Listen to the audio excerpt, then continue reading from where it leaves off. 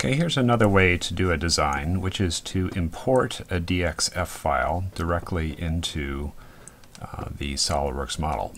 So for this, you need to have your DXF file already made, and it needs to be of reasonable size, that is not too many points. So I'll show the process assuming it's a good size, and in another video we'll discuss that size issue. So go to the Insert menu, and then go to DXF DWG. Okay, and now it's asking for a plane, so of course that'll be this plane. Actually, first hit OK, then hit the plane.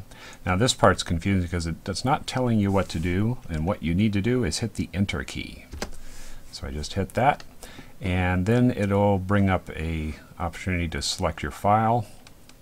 And right now, I'll choose this file. This is the old USD logo file. And now we have a wizard that's going to take us through this import process. So we're going to click Next. This is the file. The units of the data are shown as inches, and you can change that from angstroms to feet. If your file comes in really big as inches, I would suggest choosing like millimeters, because that'll of course downsize it by a factor of 25. But this one I've already sized to be inches for it to work. Okay, so now we hit Next. The white background I find is not that important. It will work either way, whether you click white background or not. Let's see, usually this is fine. Sometimes you want to change the sketch origin. So right now the sketch origin is right in the middle, which is a good place for it.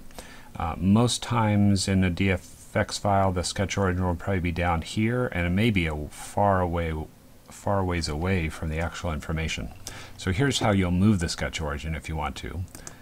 You'll click that, and then just click wherever you want the sketch origin. So perhaps maybe I wanted it down in this corner. So it puts it there, and then you'd hit Apply.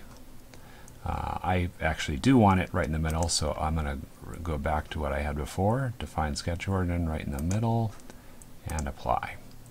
Okay, you can also rotate the drawing, and we can do that later as well.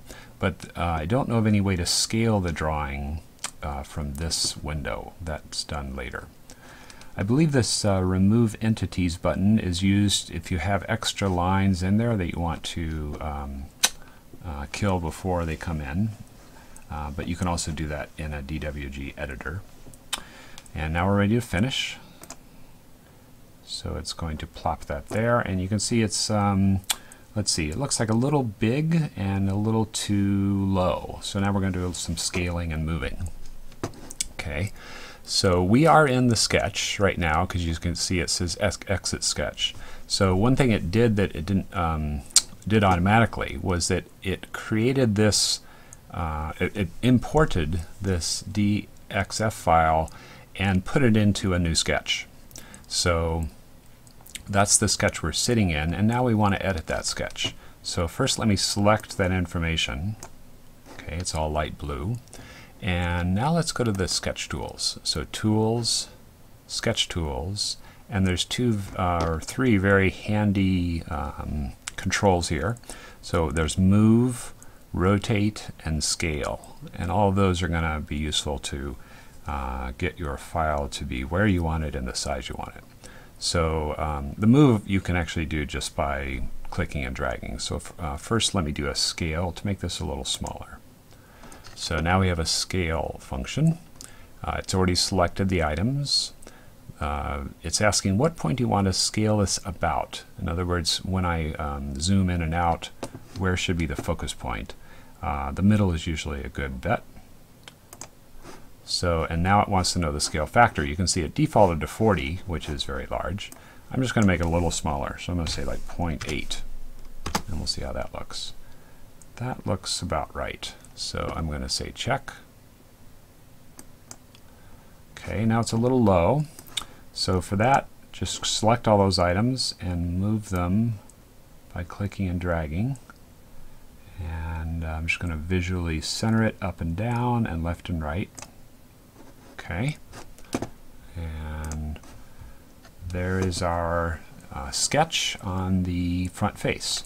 So now we can say exit sketch, and now these lines will come in as sketch entities, and when we go to laser cut them, those will be etched onto the surface if we define the color correctly, and we'll do that later. If you wanted to use this to cut through the material, well, it will and won't let you. It depends on the nature of what you're drawing. So I'll use this to show what happens. Okay, so let's select the sketch. Let's go back to the Features menu. Let's do a cut with this. Okay, and let me cut all the way through so you get the understanding of what can happen. So I'm going to say yes. Bodies to keep. Now this gave me a warning because what it's recognizing is that if I cut all the way through, there's going to be some pieces here that are not attached to anything, like there and there and there. And it's saying, do you want to keep them all? And we can say okay, but of course this is a good example of something that can be designed, but if you tried to laser cut this, you would simply end up with 4 little pieces there, and an empty piece here, and 1 or 2 pieces there. So this is not a type of a DXF file that would be suitable for cutting through, but it would be perfectly suitable for etching. Okay, so I'm going to go back to the way it was. I could either hit Control-Z, and there we are. So that's set up for etching. Okay, so that's how to import a DXF or a DWG file.